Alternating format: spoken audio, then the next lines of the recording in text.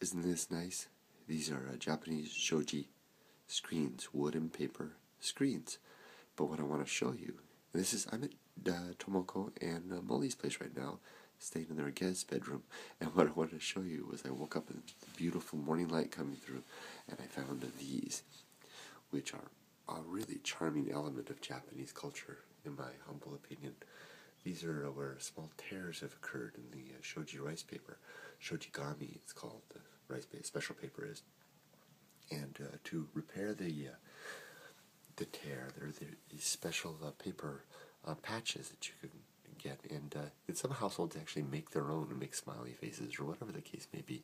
But these cherry blossom patterns are very common, and you place it over the hole, thus, with a tear, and it holds it together and provides a really nice appearance, especially in the light like this.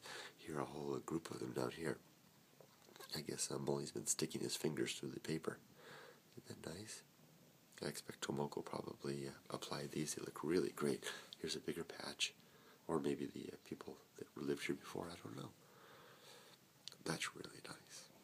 One of the really nice elements and qualities of the Japanese home. My father-in-law is a paper, or a shoji screen maker. He makes these wooden paper windows, and people bring him windows like this at this time of the year in December to have the paper replaced, to have the start afresh. Very nice. A beautiful element of Japanese architecture and handiwork for taking care of the little, scrapes and holes of life. Take care.